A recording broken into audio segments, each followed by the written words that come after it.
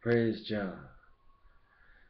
I'm here to talk about a recent wind spinner that I made out of trash.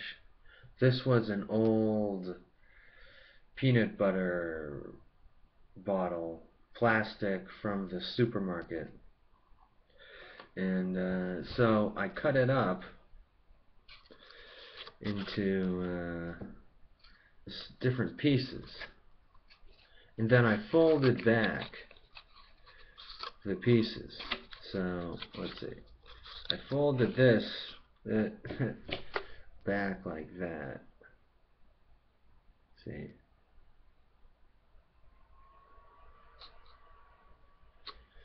And that's a pretty strong fold. I think it will keep up in the wind as most of them do.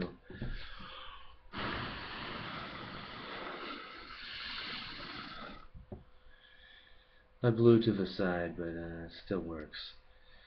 So I cut those out, and it takes 3 cuts. One long cut, and two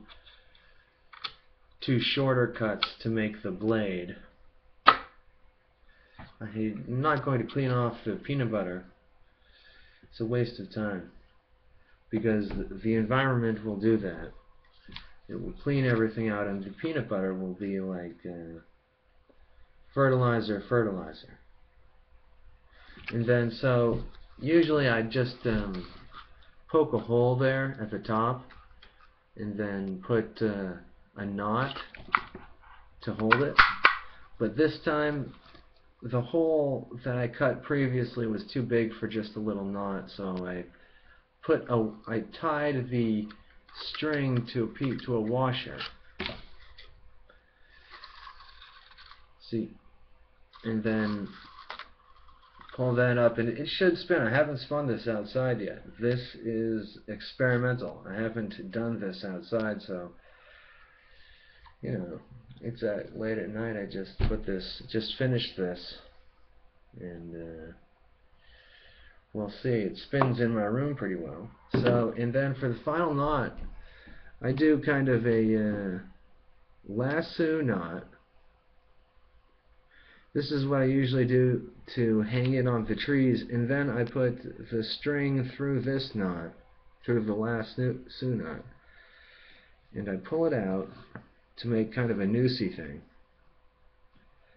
and then it will pull tight like that,